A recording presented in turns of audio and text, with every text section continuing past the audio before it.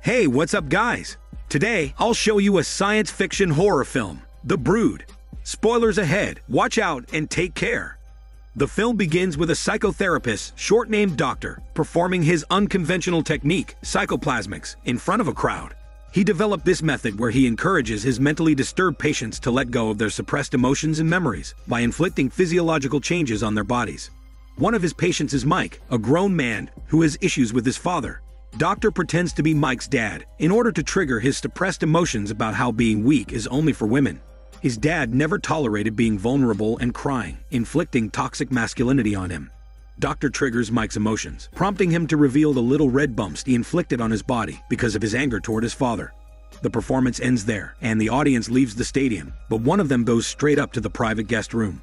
He's Frank, a husband to one of Doctor's seriously disturbed patients. Frank and his wife are in legal embattlement about the custody of their daughter. Frank takes his daughter home, and while bathing her, he discovers bruises and scratches on her back.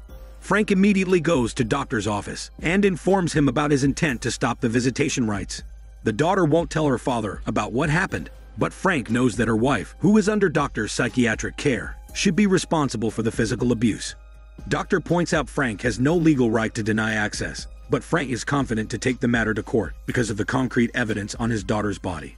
The following day, Frank goes to his lawyer and informs him about what happened during his recent visit to his wife. Frank argues Doctor's unconventional method of treating his patients is just his way of hiding that he triggers and pressures them to hurt themselves. However, his lawyer points out his argument is not strong enough. Doctor is a professional, and the law favors motherhood. So it is just a matter of time before the police show up at Frank's door if he insists on stopping the visitation rights. The only way for Frank to have full custody of his daughter is if he gathers testimonies and evidence to prove that Doctor is a fraud, and his institute is not a safe place for kids. After consulting him, Frank fetches his daughter from school and brings her to her grandma, his wife's mother. Meanwhile, Frank's wife, Nola, is having a psychoplasmic session with Doctor. He triggers her emotion and memories, prompting him to discover that Nola was physically and verbally abused by her narcissistic alcoholic mother. Nola was also neglected by her alcoholic father because of shame and denial. At that same time, the daughter views old photographs of her mother with her grandma. While looking through them, Grandma shares stories with her granddaughter. It turns out Nola was frequently hospitalized as a child because of the strange and unexplainable wheals on her skin that even the doctors were unable to diagnose. Grandma's stories get interrupted when they hear noises from the kitchen. Grandma leaves her granddaughter in the living room and goes to the kitchen to check out the cause of the noises. As she enters, she finds the kitchen in a mess, with broken things scattered on the floor. The culprit, a dwarf-like child, attacks Grandma before she can call for help and bludgeons her to death with a meat hammer. The daughter hears all the noises from the living room, but she waits for them to stop before entering the kitchen. As she opens the door, she finds her grandma's lifeless body lying on the cold kitchen floor, which has been tainted by her blood. The daughter can only stare at her as she is speechless. Later that day, while at work, Frank gets a call from the police telling him what happened. Frank immediately goes to the police station, where the policeman shares the incident's details. While on a routine patrol in their neighborhood, an officer noticed the broken kitchen window. The officer found Frank's mother-in-law's body in the kitchen, with the murder weapon next to her. He also found Frank's daughter upstairs, suspiciously sound asleep in the bedroom. The policeman informs him he sought their police psychologist's help after observing that the little girl is too calm, considering what just happened to her grandmother. The policeman then asks Frank if he knows any person who would have a motive to kill his mother-in-law. Frank shares she had a long series of lovers, but he never met them.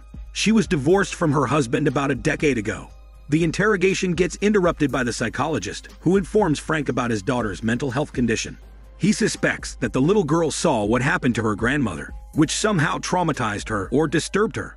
The officer who found her said that it was very difficult to wake her up, which indicates an abnormally deep sleep. It is a method that children use to escape or hide from something too painful to face.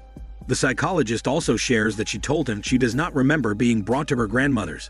The psychologist tells Frank he must encourage his daughter to remember, because she might have a severe breakdown if she suppresses or ignores the traumatizing event she experienced.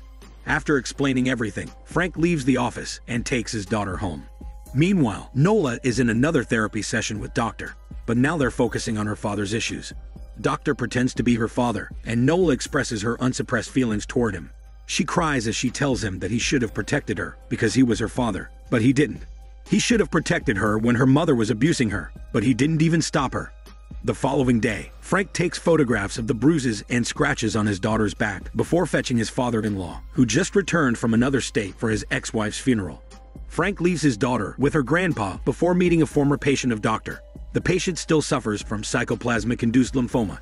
It turns out he and Frank's lawyers know each other, as they are both preparing a case against Dr. Frank is claiming psychological damage, while the patient is claiming physiological damage. He shows Frank the physiological damage below his chin that Doctor's psychoplasmic treatment has done to him. His lymphoma was caused by the psychoplasmic, and it is now spreading in his body. However, the patient needs more than a claimed cancer in his body to prove that Doctor's unconventional methods are unethical. Nevertheless, he still wants to take the matter to court even if he loses, because it will put doubt in people about psychoplasmics. The patient offers his help to Frank, as he knows a lot of people who have experienced psychoplasmic treatment. Meanwhile, Frank's father-in-law goes to Doctor's Institute and requests to talk to Nola about her mother's death. However, Doctor rejects his request and claims that the death of Nola's mother might worsen her mental health condition. This angers the old man greatly because it's just atrocious to bury his ex-wife without informing their daughter. However, he cannot do anything as Nola is under Doctor's care, but he will find a way to tell her anyway. On the other hand, Frank arrives at his daughter's school and invites her teacher to discuss his daughter's school performance. They put the little girl to sleep first before discussing her. The teacher shares her worries regarding the lack of motherly care his daughter experiences. Frank shares that Nola only married him for sanity, but it only broke their family apart instead of getting better. Their conversation gets interrupted when Frank receives a call from a drunken father-in-law who is at his dead ex-wife's house. The old man demands him to come with him to Doctor's Institute to see Nola. Frank attempts to snap his father-in-law out of his not-so-good idea, but the old man is persistent in seeing Nola with or without him. So Frank has no choice but to agree to his demand. Frank apologizes to the teacher for leaving his daughter in her care, and after that, he goes to console his father-in-law. After the phone call ends, the old man wanders around the house, the kitchen reminding him of the murder of his ex-wife. He goes upstairs to their bedroom and lies on the bed as he mourns her death. His momentum gets interrupted when the same dwarf child killer comes out underneath the bed and bludgeons him to death with crystal balls. Not long after, Frank arrives at home and discovers his father-in-law's lifeless body on the bedroom floor. The dwarf child killer comes out from the dark and throws a crystal ball at Frank. However, Frank sees him through the mirror and dodges the attack. The killer runs out of the room and goes to hide in the bathroom. Frank carefully enters the bathroom and the killer attacks him from behind. However, for some unexplainable reason, the killer suddenly falls to the bathroom floor and dies before killing Frank. He immediately takes the killer to the police for investigation. The police autopsy unveils some shocking revelations to Frank. Meanwhile, when Frank is away, the teacher answers a phone call from Nola, who immediately recognizes her voice. Nola promptly accuses her of having an affair with her husband and ruining their family. The teacher quickly drops the call after hearing Nola's insults, and she puts a pillow on the telephone when it rings again. On the other hand, Frank listens intently to the forensic pathologist as he describes the dwarf child-like killer. The creature is colorblind, naturally toothless, asexual, and devoid of a navel, indicating no known means of natural human birth. At that same time, Nola is having another therapy session with Doctor, who pretends to be the teacher this time. Frank arrives at his home, and the teacher immediately informs him Nola has called. She does not share what happened in the phone call and leaves his house. Frank's father-in-law's bizarre death reaches the newspaper, prompting Doctor to send his patients to municipal care, except for Nola. He then closes his institute. Later that day, Frank meets with the patient again, whom introduces Mike to him. Although still mentally unstable, Mike informs Frank that Nola is Doctor's Queen Bee. He tells Frank that Doctor chose Nola because she is the living proof that his unconventional treatment, Psychoplasmic, is the ultimate therapeutic device. Mike breaks down as he shares that Doctor forced them to leave his institute, except for Nola. Meanwhile, Frank watches from afar as his daughter safely enters the school with her teacher's supervision. They all enter the classroom, and while the daughter prepares to take her jacket, two dwarf children corner her. They lock her inside a room before attacking and bludgeoning the teacher with wooden hammers in front of her class. One of the kids recovers from the shock and hurriedly goes outside to call for help. Fortunately, Frank is still there conversing with a co-parent. Frank quickly runs inside, only to find the teacher's class crying and shaking from fear as they stare at their murdered teacher. He also notices that his daughter is missing, and he knows very well who took her precious daughter. Truth be told, the dwarf children take Frank's daughter to their hideout. Later that day, while Frank waits for the police update about his daughter, Mike arrives at his house. Mike shares that Doctor has something to do with the disturbed kids in the workshed that Nola takes care of. Frank immediately leaves his home and drives to the workshed, where he confronts Doctor.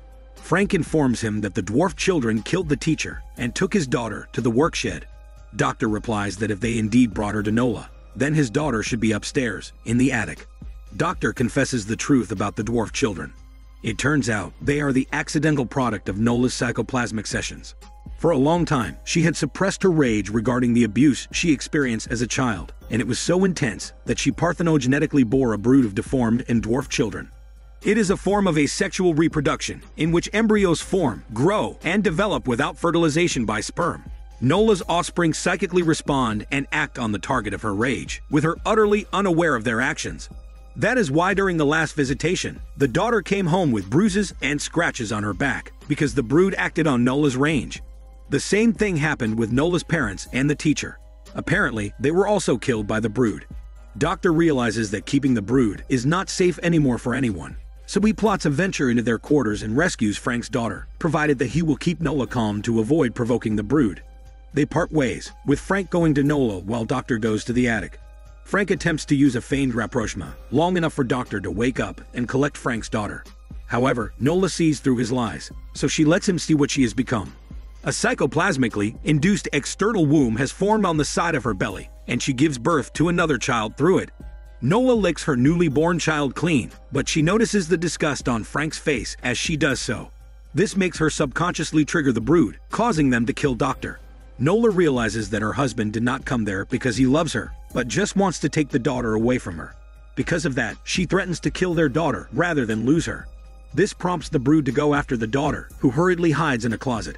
However, the brood becomes aggressive, and they begin to break through the door and attempt to grab her. As Frank hears his daughter screams, he is left with no choice. He strangles Nola to death in desperation, and sure enough, the screams stop. Frank goes upstairs and finds the brood lifeless, without their mother's psychic connection.